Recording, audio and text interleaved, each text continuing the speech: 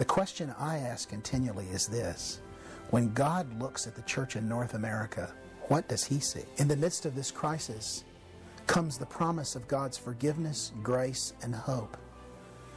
The prophet Zechariah says, "As for you, because of the blood of my covenant with you, I will free your prisoners from the waterless pits. Return to your fortress, O prisoners of hope. Even now I announce that I will restore twice as much to you."